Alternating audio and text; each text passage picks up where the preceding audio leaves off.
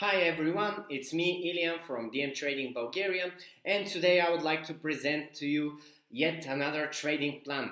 I'm going to keep it really simple with that plan. The plan will be a short-term opportunity, and I believe it will show you how easy actually it is to create your trading plans, and the only hard thing to do is to actually follow them correctly and manage your trades, and this is the most important thing. However, let's start with the plan.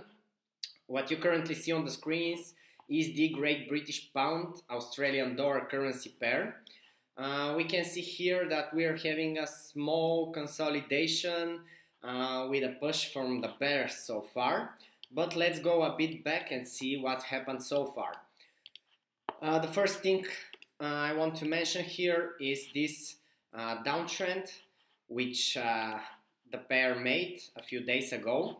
You can see that this downtrend actually ended into a small consolidation or a range, whatever you like to call it, here, and from there a new uptrend began, which seems to be ending now. Let me just make this line better. Okay, so like that. So what we currently have is this range, or as I said, consolidation here. And as you can see, actually the uptrend channel is already, let me zoom in so you can see better. The uptrend channel is already broken here. So as long as this the bottom of this correction ends, I do expect the pair to move down back to this correction somewhere, or maybe even further down to this bottom here. Let's mark it as a support area. Okay, I think that's good. So we actually have of the upcoming downtrend, we have two supports, this down here, and you should watch at this area. You can see what a small consolidation we had inside this big consolidation here before the uptrend started. So this area should be your first target, and then this area your second target. One more thing I want to mention here is that, as you can see, the price so far is making lower lows. Let me mark them.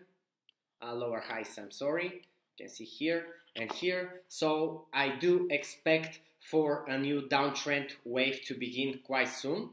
Of course, you should be prepared with a buy scenario as well, although I think it's highly unlikely. But if the top of this consolidation is broken, the price will also break this current downtrend line and can actually continue all the way up to somewhere here, which will be the next resistance area and the highest point for the past almost a month.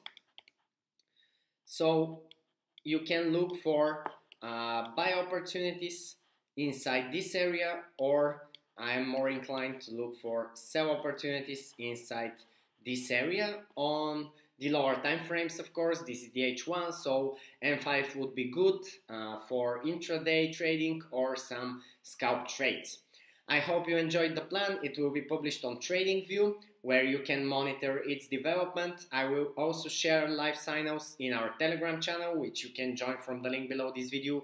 And also don't forget to click subscribe and click the small bell button in order to get notified when we publish some videos.